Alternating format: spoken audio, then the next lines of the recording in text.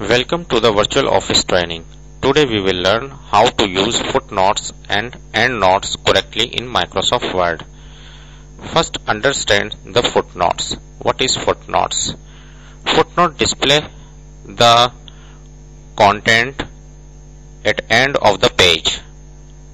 For example, here is a hardware paragraph. Now you can see here HDD and RAM, RAM. But what is the meaning of HDD and RAM? You can display it at the end of the page. Just select the text and go to the reference and insert footnote. It will go to the end of the page. And number 1 is hard disk drive.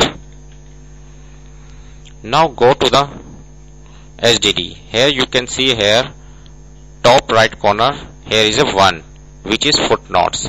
When you can see here hard disk drive, and if you double click here it will go to the footnotes section.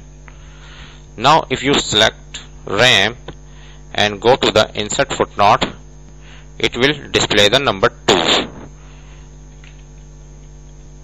Random access memory. It will display the number 2, and you can see here number 2 is in RAM. Here is a top right corner of, you can see here number 2, random access memory. It will display the random access memory. If you double click here, it will move to the footnotes section. Now understand the endnotes. What is endnotes? Endnote display the contents end of the document. First, I delete these footnotes. Just select the footnotes and delete button. Now you can see here it will display in here number 1. Now it will automatically regenerate the number, and I select it, footnote and delete. Now understand the end of endnotes. What is endnote? Endnote display the content end of the document. Just select the HDD and go to the reference and insert endnotes. Just click here. Now you can see here at end of the document, page number 8. Now type the hard disk drive.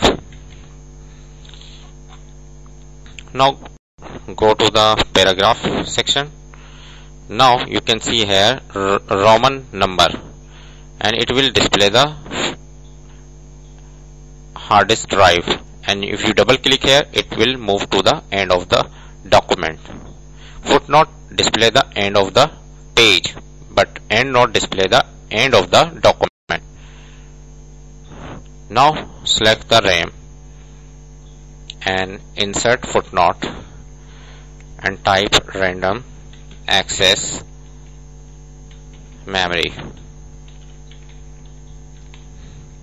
Now you can see here it's a Roman 2, and if you move to the top, now you can see here number 2, and if you can see here random access memory. If you double click here it will move to the end of the document.